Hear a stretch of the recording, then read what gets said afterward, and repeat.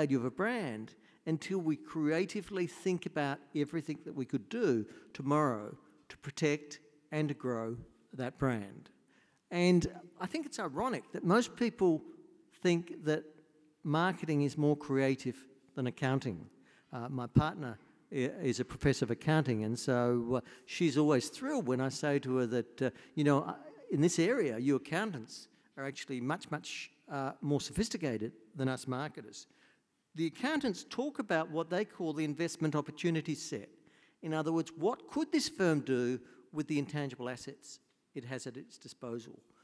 As marketers, we have to, before we can value our brands, we have to systematically identify the investment opportunity set, because that's what determines whether how much income we're going to get from our brands in the future. And so with our strategy cannot be complete until we've looked at all the things that the firm can do to protect what it's got and to go out and to get more. There are also some implications for what we measure. And so marketing metrics is a very, very popular subject at the moment, but most marketing metrics are operational. And what I mean by operational is that most marketing metrics are really about turning the dials on the machine. If I advertise by 5% more, will more sausages come out the other end of the machine? Will I get more sales? If I advertise a little bit less, will I actually get just as many sausages and I'll save some money on advertising? So most of our marketing metrics are very, very operational. To look at brand value, we need marketing metrics that are strategic. What do I mean by strategic marketing metrics? Strategic marketing metrics are the metrics about where do we compete, with what products, for what customers, using what channels, and what resources do we need to have that competition. So let me give you an example of one strategic metric. Some firms use these strategic metrics. At 3M has got an objective that at least 25% of their earnings, of their profits, in 3 years' time will come from products that don't exist today. So they've got this metric, this strategic metric. If you look at the Ansoff matrix that I showed you, which says we've got our existing products, we've got our new products, and we want at least 25% of our earnings or profits to come from that column, which is the new product column, as opposed to the existing product column. Because 3M is all about innovation, and 3M wants to think that they're going to get their money by developing more and more new valuable products. So they've got a minimum of 25% of revenue from new products. Procter & Gamble has got a maximum of 30% from new products. In other words, Procter & Gamble says we want no more than 30% of our earnings in 5 years' time to come from new products. Why is that? Because they think with Fairy washing up liquid, with Charmin toilet paper, toilet tissue, with Crest toothpaste, they've got all these wonderful brand assets. And if they're getting too much from new products, they're actually not exploiting their original brands as well. And so here one says I want a minimum of 25% from new products. The other one says I want a maximum of 30%. The interesting question is, what's the right answer? And of course, the right answer is basically comes out of this analysis.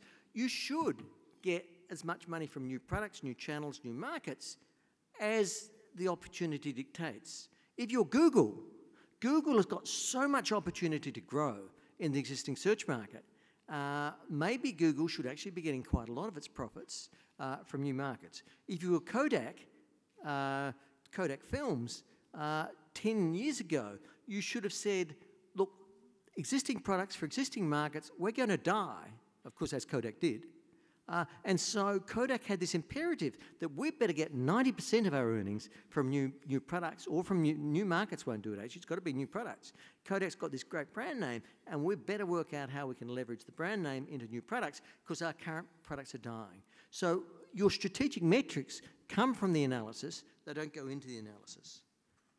What sort of strategic metrics should we have?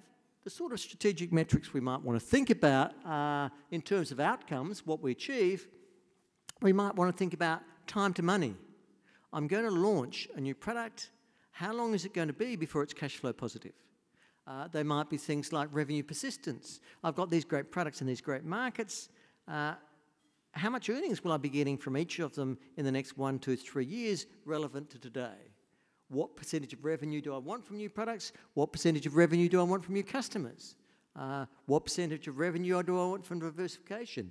There are lots of outcome variables that you should be measuring to work out where you want your business strategically to be tomorrow, and that will influence the value of your brands.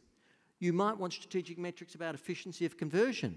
So, for example, you might look at your share of voice, which is what percentage of the advertising in the category is yours relative to what percentage of the revenue in the category is yours. Are you getting your fair share of revenue given how much you're advertising? We might want to think about strategic metrics in terms of balance of the portfolio. Am I covering the markets and customer bases that I want to cover? Do I have too much overlap or cannibalization?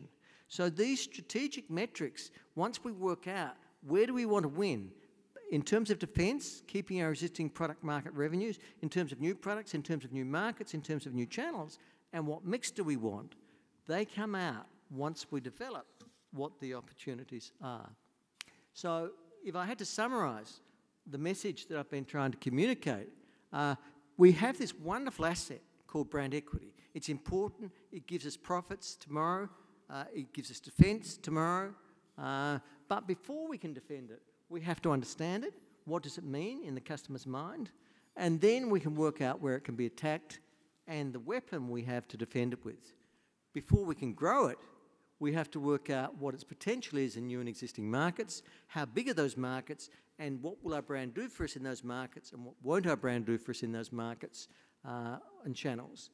We know how to do this stuff. We have some very good techniques to do this stuff, and once we've identified all of the strategic options we've got, we can set strategic metrics against which to measure them.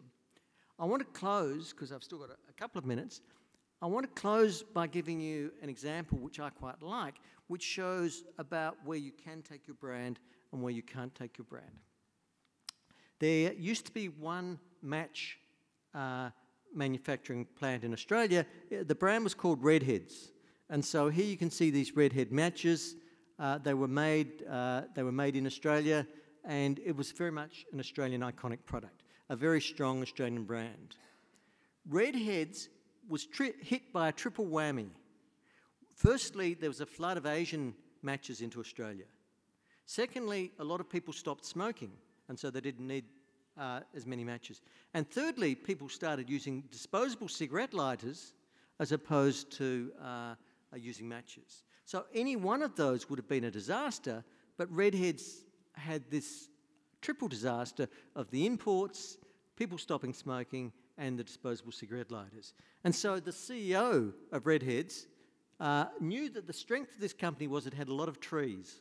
It had all these forests, and given they had this strength, they thought, how can we leverage this strength to make more money?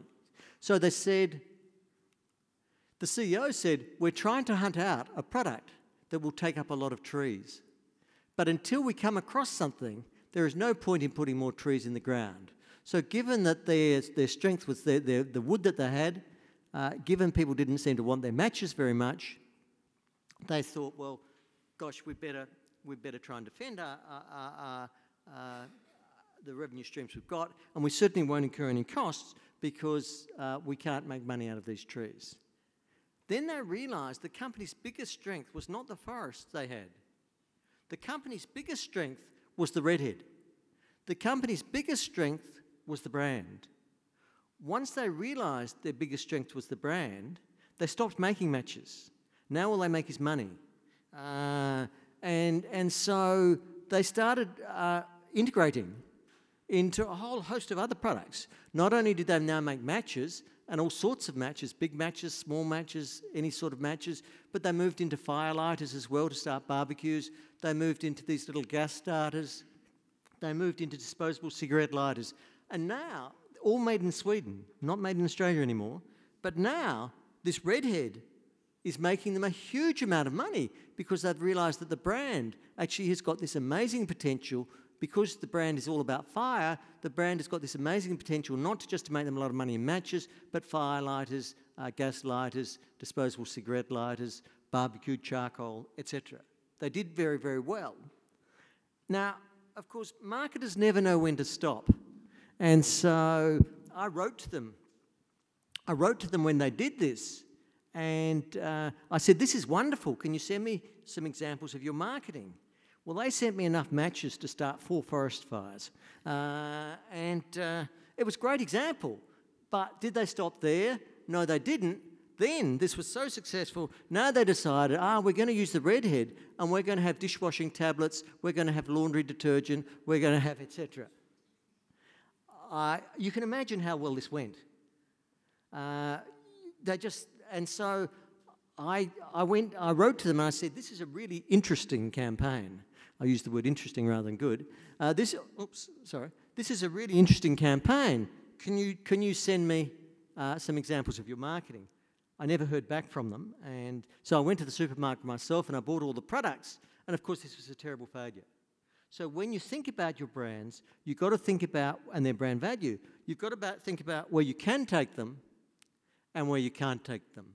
And with respect to the redhead, this redhead is fire. This redhead is dangerous. This redhead you can take anywhere where fire goes, but you can't take her into the kitchen. She's not that kind of girl.